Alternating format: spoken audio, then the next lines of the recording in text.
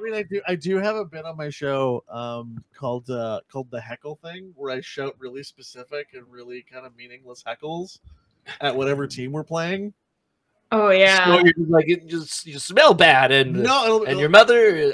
No, more specific. Like, well, because you're playing Philadelphia, I was like, "Hey, Philadelphia, the only cool thing about your city is the Liberty Bell, and you broke it.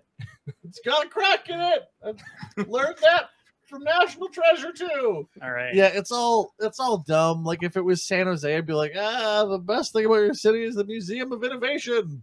How about you innovate a better museum? I don't know, I'm doing it like Jerry Seinfeld now. Well, it's San Jose. There's lots of Jose. It's not San Zit at all. It's not San Jose.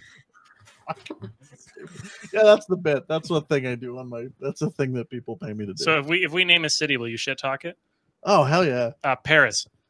Oh, look at you, Paris! All your buildings are short, so you can see your tower. Maybe make your tower better than a triangle, you losers with your fucking surrender monkeys. I don't know.